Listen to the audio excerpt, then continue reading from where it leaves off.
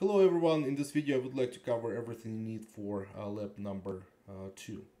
We are going to calculate a couple of the parameters. We are going to calculate measures of the center. We are going to calculate standard deviation. Also we are going to calculate number of the outliers in the data set for 2017, and then we will do the same for the data set from 2018. Okay, so let's calculate mean, so that's just the average. So that's what you will need to do, as you remember, in lab number 2. Okay, so then let's calculate median. Mean is just the sum of all numbers divided by the number of the points in the data set. So the median is the center of the data. We calculate it using the median function. Okay, so then let's calculate standard deviation, and standard deviation. So that's the characteristic of the data spread. So how spread the data is. So standard deviation, and we are going to use standard deviation of the sample because this is the sample of the grades. As you remember, so hopefully you read this in the book, that standard deviation of population and standard deviation of the sample, they're calculated differently. Standard deviation of the sample contains so-called Bessel's correction, and we divide there by n minus 1 instead of n in case of the population formula. Okay, so let's use standard deviation of the sample, and so that's what it is. And we are going to use standard deviation to do some calculations for the outliers. So what is considered an outlier? As you know, hopefully again, that according to the empirical rule, 95% of the data is accumulated in the interval 2 standard deviations, like to the left and from the right of the mean. Everything below that and above that we are going to consider as outliers. Okay, so let's put maybe an empirical rule here, and let's insert equation, let's say, and this is going to be our mean of the sample. Okay, so where is bar? Right there. Okay, so this is going to be our x bar and plus 2s. So s is the usual notation of the standard deviation of the sample. Okay, and then grab this, and then we will go here, and we will do the same, but with the minus. Okay. Okay, so then this is equal to mean is right there, minus 2 multiplied by standard deviation. So this is with plus, right? So this is with plus. Okay, and then here we will do same. We'll grab mean and then subtract 2 multiplied by standard deviation. Okay, so that's what we have. And if we're above this number, so if we scored above 96.3, so that's abnormally good. If you scored less than 48.9, this is abnormally bad. Okay, so that's what we are considering, like with this empirical rule. Okay, and how we define outliers in this data set. Okay, so now we know. Yeah, so now we know what you need like to look for like after you got your grade for the exam.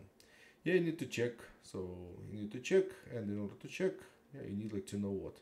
You need to know the mean, and you need to know the standard deviation. So then you can understand your so-called relative standing. Yeah, so in comparison like to other students in the class. Okay, and again, guys, like if you scored less than 2 standard deviations from the average, so that means something is wrong. Yeah. Okay, so how we can calculate number of the outliers? So number of the outliers. So number of outliers. Okay, so we are going to calculate number of points above this limit here, 96.3, and we are going to use Countif function. This is equal to Countif, and so this is the range, so this is our data, and the criteria we are going to say this is greater, so greater, and then we will grab that value of the cell, and the syntax is as follows. We need to put and then select the cell, and then close the bracket. Okay, so this is 2. Yeah, so 2. So maybe we can grab this. So just press Control, yeah, and copy this here. So this is higher than this. So this is greater than this. And then we will do the same from the other side. We will write Countif, and then range, so again it's this one, and then criteria. So let's go ahead, and this is less. Yeah, so this is less. Then again we put and, so this is just the syntax for this function. So we can select criteria in the cell. Okay, then we select the cell, and we say okay, and this. So we can grab this, put it here, and this is less than that. So let's save this. Okay, so those are our outliers. And we can calculate. So we can calculate total outliers. So we can do it in the fancy way. So this is sum of these two.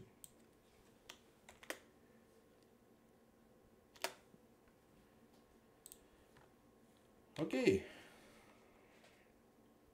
So we have 6 outliers in total. That's what you need to do in the lab number 2. Also, it is asking for the model class. And model class, that's the class with the highest frequency. If you are talking about the modes, a mode is the most frequent element in the data set. There can be several modes in the data set. There can be 0 modes in the data set. But the model class is the class with the highest frequency. And to calculate the modes, yeah, let's calculate the modes. Let's see how we can calculate modes of the data set. And before calculating modes themselves, let's calculate how many modes do we have in this data set. We can calculate it using the number of modes. We can calculate it using the count function. So this is equal to count, and I will use mode function, and it's going to tell me how many modes do I have in this data set. Okay, I have 2 modes. So to properly use the mode function to calculate those 2 modes, I need to do the following procedure. So I need to follow like the following procedure. So I have two modes. So that means it's kind of array of numbers, and I need to populate an array. So in the similar way, I do it for the frequencies. So that's how we did this calculation. Calculation for the frequencies. We selected. So we selected number of the cells where we want to propagate our frequencies, and press Ctrl+Shift Enter. So that's what we are going to do here. So those are going to be our modes, and we will have two modes. That is why we are going to select two cells. Okay, so then let's say okay, equal to mode, and that's this data set. And then I will press Ctrl+Shift Enter. Okay. So that's what it is. Those are my modes. I don't think you need to calculate modes for lab number 2. You just need to present your model class or model category. So that's the category or class with the highest frequency. So with the highest frequency. Okay, so in the next video, I'm going to do the same for the data set from 2018, and I'm going to compare like these two data sets. Okay, and we are going to discuss some results and conclusions of this comparison, and I'm going to provide a very interesting link with the practical application to what we covered in the last videos. Okay, but for the lab number 2, I think that's all you need.